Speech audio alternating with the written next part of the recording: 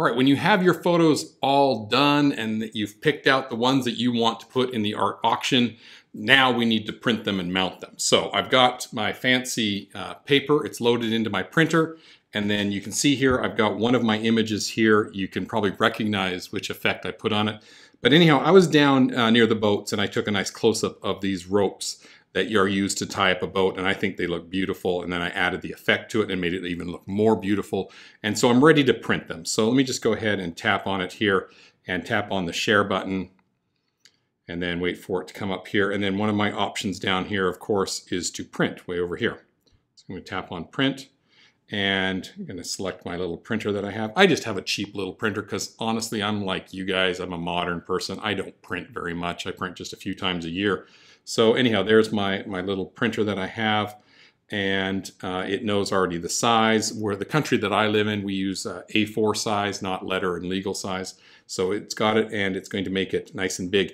You don't have any control over how big the photo prints. For that, you would need to have a different app that then you can control it, or you could bring the photo into something like Pages or something where then you could resize it and then print that whole page. Okay, so if you really want to take control over the size of the photo, then that's what you're going to have to do. Otherwise, it just tries to make it as big as possible that can fit on the paper that you have loaded into your printer. So let me just go ahead and hit print, and bye-bye, there it goes. Now we just have to wait for it to print.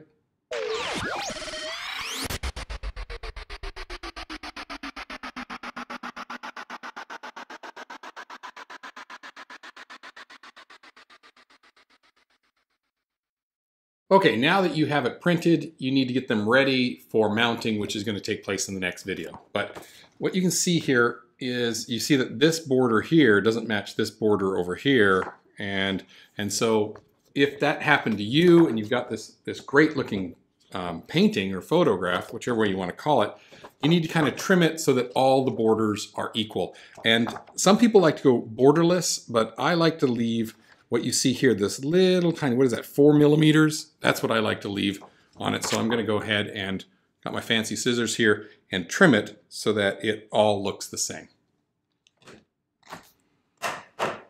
Okay, so I've got it all trimmed. I got all my edges now matching, and I'm ready to go on to the next video, which is mounting them for exhibition.